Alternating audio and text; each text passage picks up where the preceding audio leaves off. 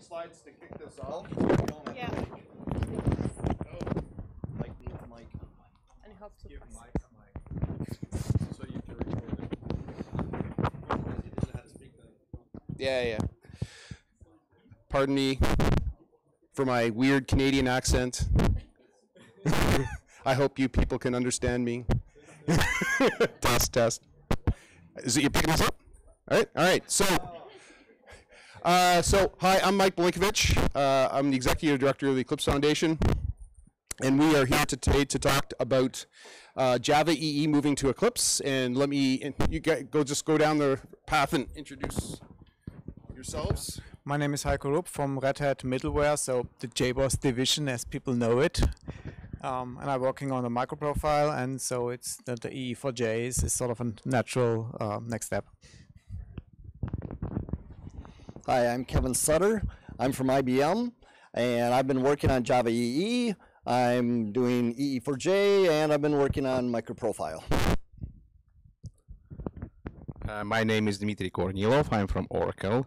I'm leading some specifications which are part of Java Enterprise Edition, and I'm also working on various Java EE components. And I'm Delabassée, also from Oracle, so I'm basically the Java EE evangelist.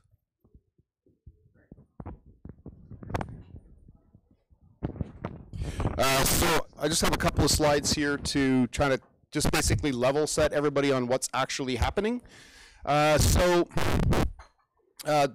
been obviously been in the news a fair bit, but the short version is the Java Enterprise Edition is moving lock, stock, and barrel to the Eclipse Foundation. So that means that it's going to be the reference implementations, the TCKs, and a new process is going to be devised for doing specs. So that's going to be, and we have to invent a new brand, and we have to invent a new compatibility program, and all kinds of fun stuff like that. For those who haven't already, if you are interested in this topic, you should really subscribe to EE4J-community at eclipse.org as where all the conversation is happening. And I've been impressed by how much conversation is happening. I've just basically for a couple of weeks there was effectively a denial of service attack on my inbox. And this is happening with the support of Oracle, IBM, and Red Hat. And since the original announcement with those three vendors, we've also had Tommy Tribe and Pyera jump in, and I'm very happy to say that on yesterday at the Eclipse Foundation Board of Directors meeting, we approved the top-level project charter for EE4J. So that's like a tangible progress. And the initial PMC is made up of IBM, Oracle, and Red Hat, but also Tommy Tribe, Pyera, and Ivar Grimstad, who is the spec lead for MVC, has publicly said that he's going to be bringing MVC to EE4J as well, and is the initial PMC lead. And we thought that was a really good thing to do to make sure that people didn't misinterpret this as some vendor-led. I mean, obviously the vendors are very important, but this is really about trying to build a new and interesting community around this code in this project. So what are we trying to do here? First is make this an open process. This is all about collaboration. So I think what we consider one of the primary values of the Eclipse Foundation is providing a model of project governance that allows everybody from the largest companies to the individual contributor who has an itch to scratch. Everybody is welcome, and everybody can contribute to a project on a level playing field. So that is the model that we're trying to get to. In calendar year 2018, we have a lot of work to do. So for those who sort of know anything about sort of the Eclipse process and how we bring projects on board, at this point, it looks like what we are talking about in terms of scale is roughly 40 new projects. So it's a huge pile of code and technology, and the projects are actually sort of the easy part because we have. They've at least been open source for a while. The TCKs are also going to be open sourced, and they've been confidential up to this point. So getting that open source is going to be fun. Technology evolution.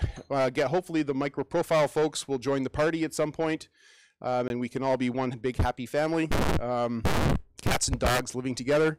Yeah.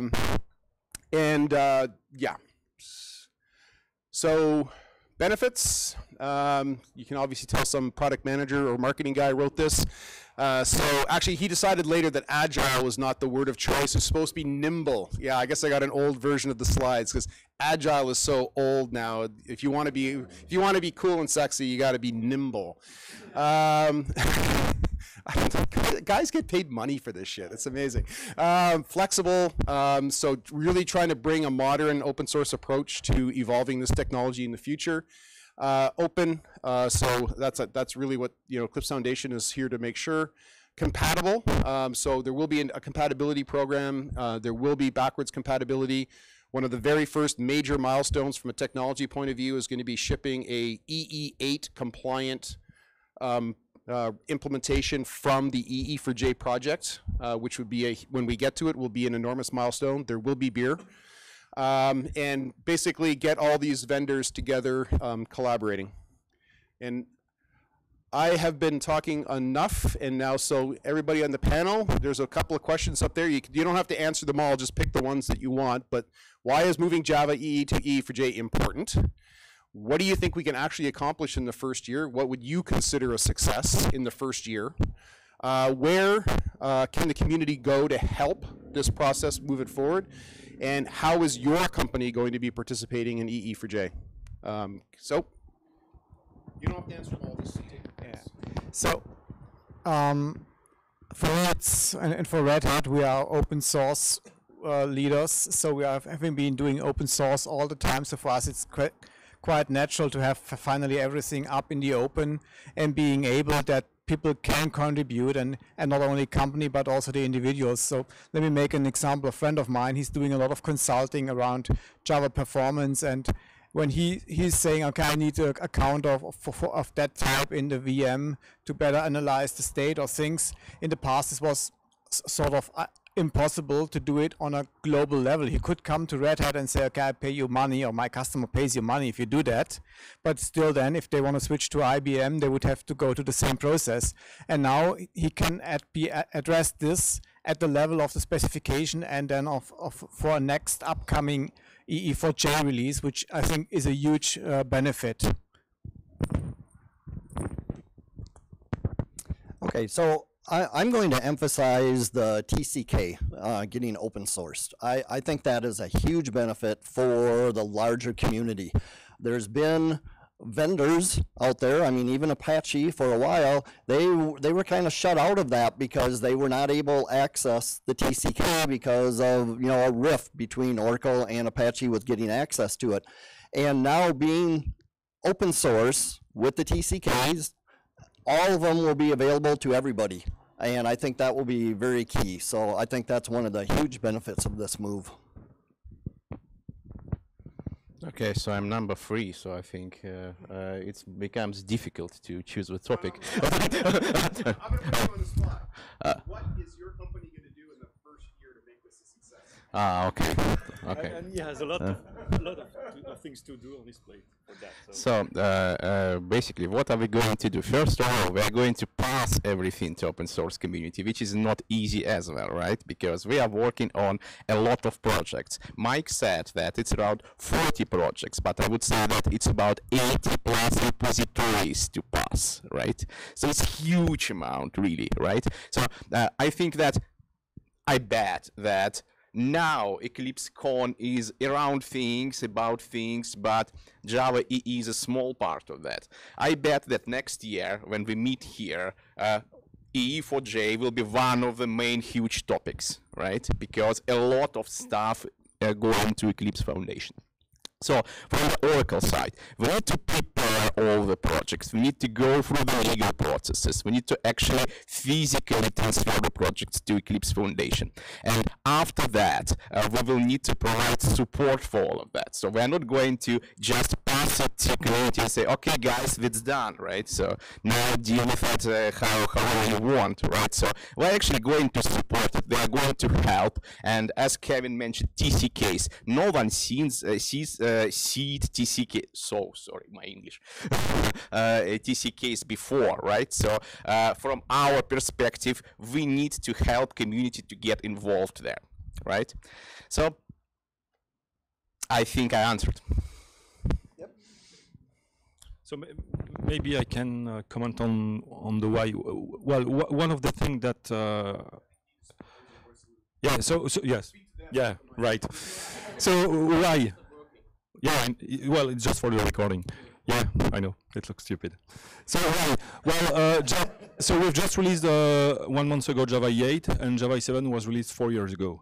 So that model, where basically it takes years to move from one version of the platform, was something that works fine back then, but clearly those days it's not really something that developers and the market is willing to accept.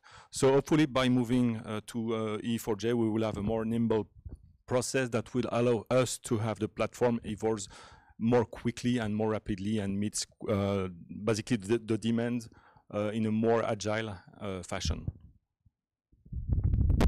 So actually, none of you answered the question. What would you consider a success? Right, so a year from now, we're at EclipseCon Europe. If this happens, then we did good. So well, I think the first major milestone would be to have bits of EE4J 1.0 that would pass the TCK. Bits or all? All of it. The TCK, I mean, it's everything. So Okay.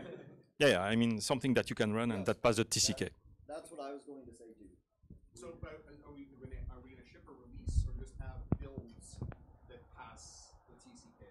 The first milestone would be passing the TCK, and then. Just trying to figure I think that a much larger success, I mean, this is a technical one that can be solved, is to have a good EE4J CP that's working not for the vendors but for everyone, where we have the possibility to really embrace the whole community around Java EE or EE4J, right? So that it's really good to bring people in and allow them to contribute in an easy way. Of course, there is the IP and ECA, or how it's called, Eclipse Contributor Agreement thingy. But apart from that hurdle, it should be very easy to initially contribute. Perhaps not with a large code drop unseen, but at least gets ideas in, smaller fixes, additions to the TCK, so that it's just very clear on how to do that for everyone.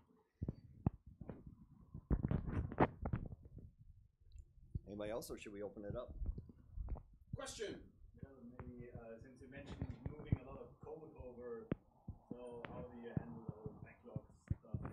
Because you mentioned fixes and stuff like that. So I suppose there's numerous to do this all across this entire stuff. Any plans on this? So first maybe a comment. So EE4J is about Java EE8.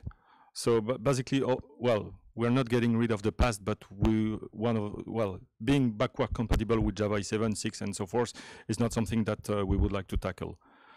And then, yeah, the backlog, I don't know. So that's why we basically took a snapshot, EE8, and we'll take it from there.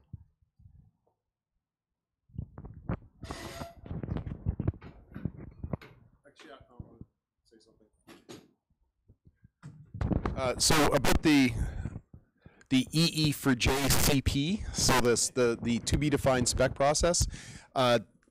So this is the first time these guys have heard this, but my personal radical agenda for the spec process going forward is I actually want to take the entire EE community and change it so that they think of code first, not spec first. One of the things that's kind of slightly drives me crazy when you read the EE4J community list is everybody is talking about how do I influence the spec. And ultimately what I want to get to is a world that's kind of like the way Spring works, where it's code first. You get something working, and then if maybe there's a chance that somebody might want to spec it later. But I've been in the Java ecosystem for 20 years, and it has always driven me batshit crazy that the idea is that you do innovation by writing specifications. That's just a completely stupid idea, and it's my personal mission to try to fix that. Not that I have an opinion. But just to emphasize that a little bit, I mean, that's what we're doing with Microprofile. That's what started the whole effort with Microprofile, was to try to get stuff moving quicker. And so, yes, we've done code first. I mean, yes, we're doing specifications for the API, but we're doing code first. And then, you know, because we didn't know that all this was going to happen with Java EE moving to the open, we actually took one of our features called the configuration, and we are moving that. You know, we're trying to take it through the current JSR process. Now, that's because we didn't know everything was happening with Java EE. So we have to figure out, okay, when do we switch over from the JSR process to this new one that we're going to develop out in Eclipse? But that just kind of shows what we were trying to do with Microprofile, and we want to grow it up for all of Java EE. Yeah, that's what I wanted to ask about. Because I know at least one spec, you know, explicitly always says innovation is not elsewhere. So the JSR is not really for innovation, it's just specifying things. So maybe those contradicting views also. If that was true, explain EJBs. Yeah. Oh, you're mean. I'm such a bitch. I know. But generally, I think that there are some values in the community that specification or standards are then completely dropped. So if there, can you say anything to add to that? Are there then real plans actually to do something about standardization of the stuff? I mean, I like the idea of coding first and then standardizing, but at least some people really want to have standards in the end, right? Yeah, this is actually a nice point. So, which is what I was going to say, basically, but your question came first, right? So, code first approach is great, right? But we should not forget about standards, right? We should standardize stuff, because standards, which is what lives long, right? So, people want to use standards just to make sure that what they've done will last for years, right? Yep. It's not like I chose one implementation and after a year this implementation changed to backwards incompatible and I can't really upgrade to the new one. And so we should actually standardize. Which approach we choose, it's under question, it's on discussion at the moment, right? But the disadvantages of JCP, what is now, it's very slow, right? So the process is very slow and has to be revised, has to be reconfigured the way that it becomes more convenient, it becomes faster, it becomes more open, and it becomes community driven. So which is what we are planning to do. Oh. I think what we need here is sort of a two-step process. One side, an incubator where you do really something like code first, and then sort of test it out and document it. And when it's documented and tested, then you probably move it to the long-term support, between quotes, right? And there you have the specification, and then the implementers basically take the test bed from the incubator and use that. But you must not forget that when you have Spring, it's one community or one company that drives all that has the major say on it. And here we are a multi-vendor initiative or group initiative, where also Apache Tommy Tribe or the Apache Tommy project wants to implement what we have. So if we only have a reference implementation, so basically everyone has to take the reference implementation because this is the only documentation, and I don't think this is a good one. Yeah. And I would add, like, Eclipse Jetty is another project that, like Apache Tommy, that has the same kind of interest. And I just want to clarify what I said earlier about code first. Is I absolutely agree that in the end, standards do matter, and compatibility is one of the 4 core values of what we're trying to do here. And so, you know, compatibility is still very key, because it's the only way. No, the advantage is we have a multi-vendor ecosystem here. There are multiple vendors standing here saying that they're going to do this. The only way that works is if you do have some notion, a strong notion of compatibility. And so that's absolutely key. Yeah, I mean, I just wanted to say in support of standards, I'm all about not waiting forever to write code. So code early, because you have to code to inform yourself. But the thing I often see sometimes is people write some code and then it ossifies the API because people start using it, and then you can never throw away the mistakes. So you have to iterate the spec and the code and throw away your code mistake and change the spec and recode it. And so as long as you're iterating, that's golden, but you have to be prepared to throw away your mistakes. And if you code first and you only code, you end up ossifying bad design. Yep. For the CDI and the validation is already Apache, and for this E4J move, probably will they be affected?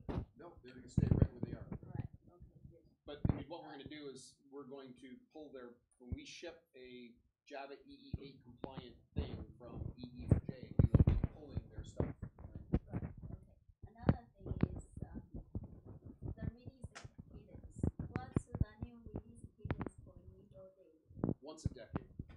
No, no. Now you're going to be quoted. He didn't have the mic, so it's not recorded. It never happened. It's not recorded. It never happened. We haven't decided that yet, Emily, but we want to be faster than 4 years. And again, this may play into the incubating versus long-term stability game. So we could have an incubating release or release with incubating features every quarter or every half year, but the long-term support is perhaps only every half year or year or something like this. So. And then there's something else that comes into play. I mean, we have multiple vendors, so a vendor might decide that his E4J product will be supported for the next 5-10 years. I mean, that's something that comes in addition to the pure technology side and specification side of E4J.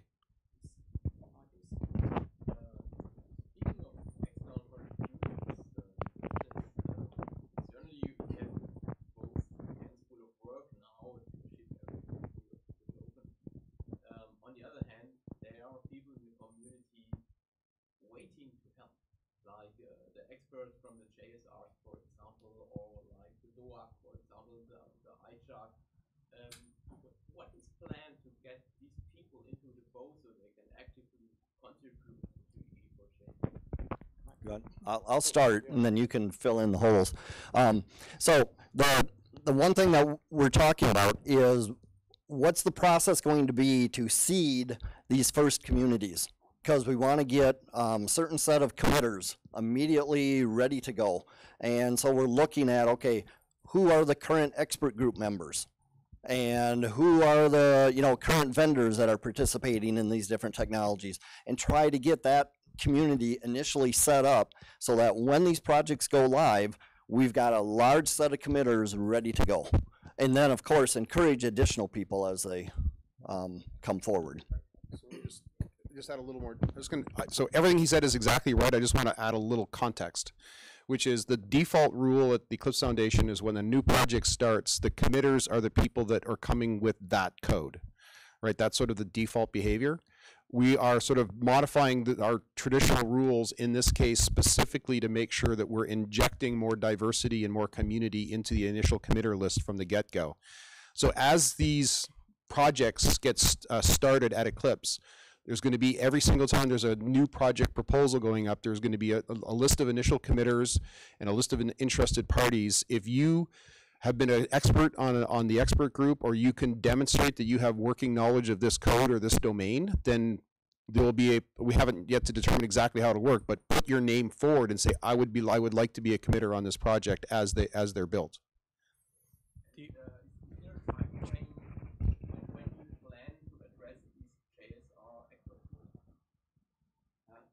I don't understand the question. When are you going to ask them to do it? Yeah. It's a public document already.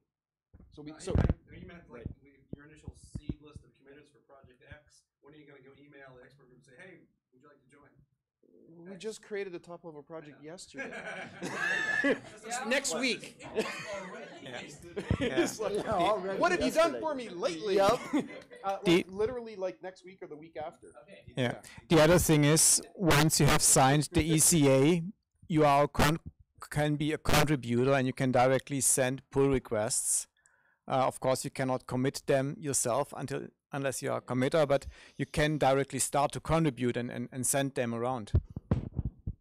And if this waiting period is still too long, just come to microprofile. There you can. Well, maybe that goes back to the question there.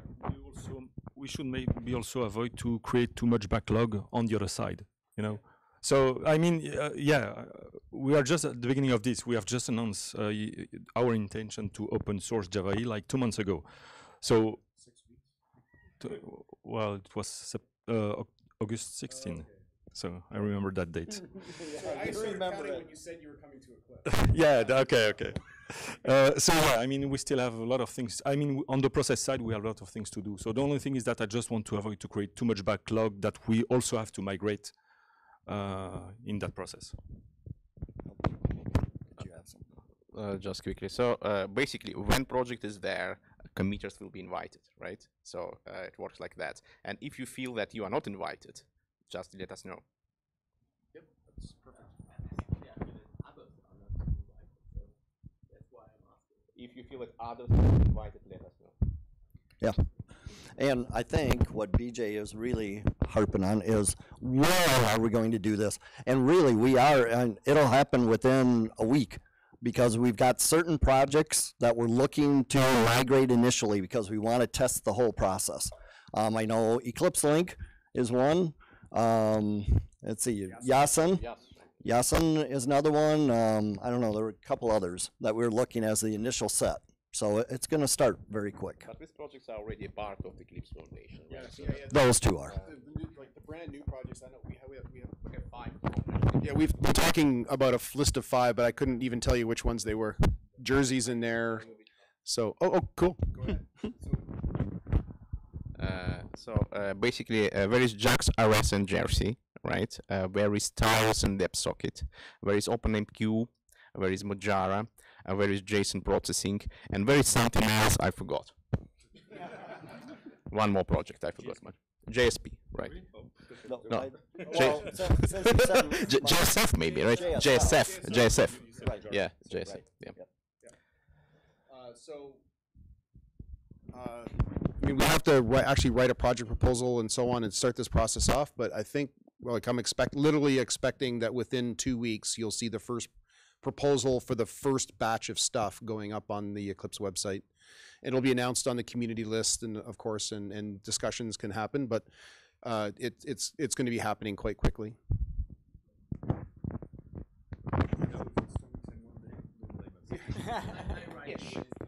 Ish. Stop. Have you, in terms of infrastructure, you're looking to use GitHub as your main repo and development model? GitHub, yes. Pull requests all the way? Yes. Yep. Is the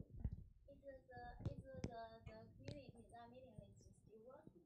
Because I tried to subscribe it twice and it's just a complete. No, so yes, so my apologies. So we got totally crushed by some spam bots from China. So we've shut off this. I know, you know, as soon as that came out of my mouth, it's just like, yeah, not your fault. I got that. All right, you don't even live there. I know that. But we got totally crushed. So actually, the only way so we shut off the subscription through the form. You have to actually do the email, like you send like EE4J-community-subscribe and do it that way. So my apologies, but that's what's going on. So we'll hopefully get that fixed soon, but that's what's happening. You might want to highlight that in kind of other presentations so people know. Mostly yeah, you know. Yeah, sorry. Yeah, we got a BOF, we got other sessions. Yep. Other questions? Today we heard that the OpenJDK will go on as it is. Is this forever or for now? This is just about Java EE. Okay. Right? Yes. So I never asked the question. So OpenJDK has nothing to do with EE4J. Well, actually, it has a bit. There are EE packages in Open. That's correct. That's one of the things that. Well, no, they will be dropped from OpenJDK at some. Yeah. So yeah. That's something that we'll have to figure out. But so those packages will be dropped from OpenJDK, I think, in the next release. So that's something that we have to figure out because I mean we are also using those packages. So yeah. And the package will move into EE4J then? If you look right now, they are anyway managed on the Java E side. So they are part of the JDK, but they are managed by the Java E organization. So, I mean, that's something that we'll have to figure out. But yes, we are aware of that. Actually, I want to have one last joke. Part of my vision for the future is that we no longer care about the Oracle org chart.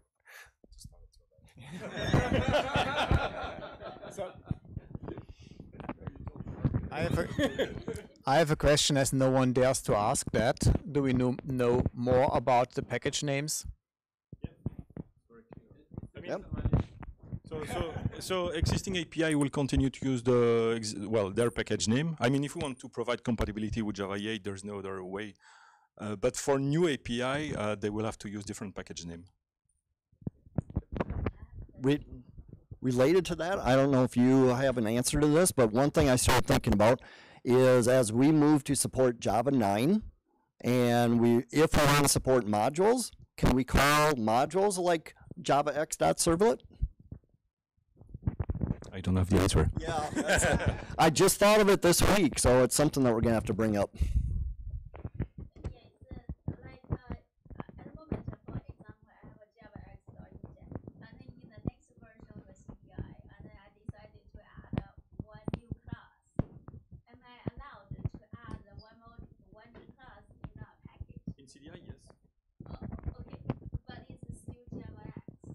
Yes. Okay, what about some other implementation, some other stack?